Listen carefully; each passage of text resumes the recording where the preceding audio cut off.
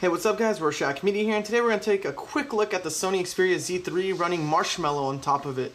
Yep, it's finally been updated, which I'd say is pretty quick compared to like where Samsung's at with the S5 and stuff like that, so I applaud Sony for updating at least the Z3 kind of quick, because everyone knows they were slow as hell in the Z5.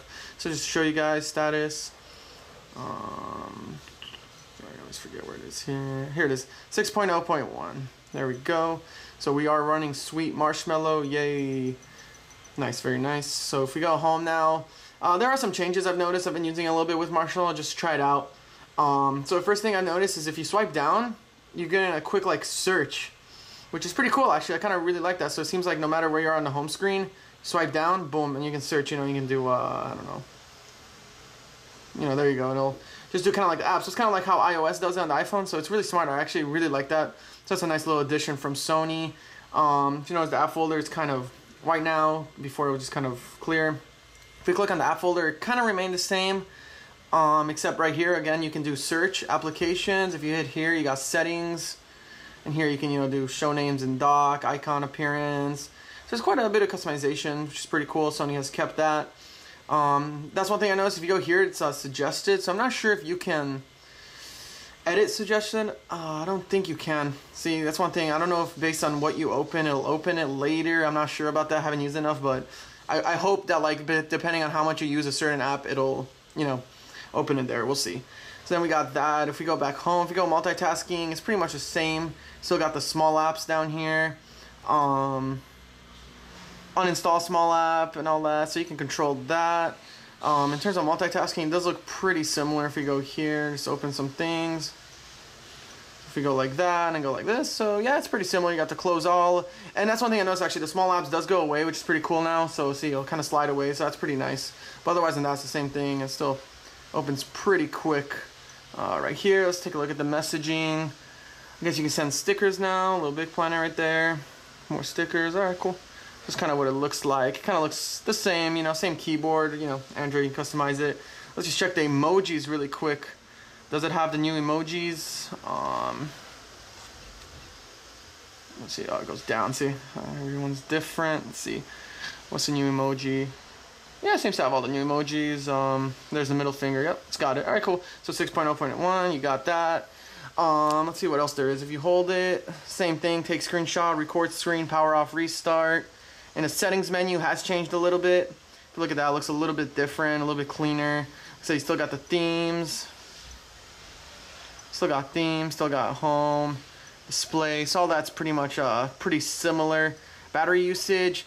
One thing I did notice, they did take out the stamina mode. So if that's one thing I used to always use on the Z3. So that's really disappointing. It does have doze, you know, obviously, but come on.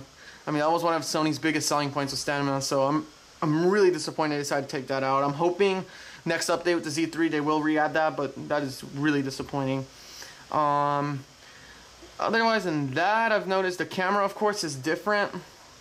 You've got the one that's on the Z5 and stuff where you can slide like this. In terms of speed, I haven't really, let's see if it's faster. Manual, Xperia Auto. Just try taking a picture of something. So relatively the same speed. Nothing all that much quicker. Let's see. Yeah, relatively the same speed. Front camera, of course. You got the front camera.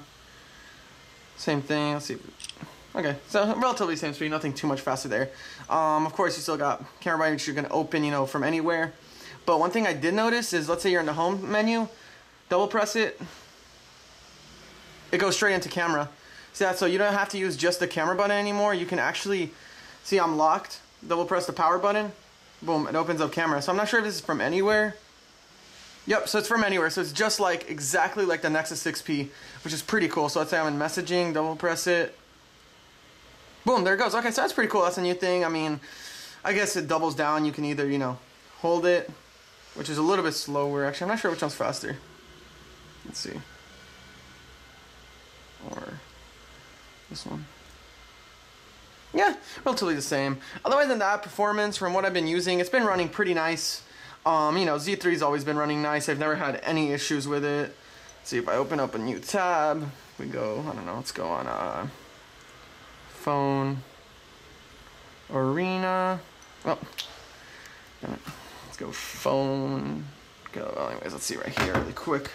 So we put it down. If we can go to phone arena, let's go right here. Boom. Now my Wi-Fi does kind of suck, so, but anyways, it's been running the same, you know. You can expect the same results. As you guys can see, my Wi-Fi is bad, so don't worry, it's not the Marshmallow update making it run slower, it's my Wi-Fi. But yeah, otherwise than that, that's a quick look at the Marshmallow update. Overall, I'm enjoying it. I do like some of the new features, but I am really disappointed it took out cinema. So once they return that, I'll definitely recommend this update. For now, if you use that a lot to save battery, because I know when I use this phone, it has a great battery, especially with stemming on. So once they return that, I will definitely recommend updating to Marshmallow. But until then, I am really disappointed they took that out. So overall, thank you guys for watching. Please like, comment, subscribe if you enjoyed this video. If not, dislike, tell us what we did wrong. Thank you so much. And until next time, Rorschach Media out.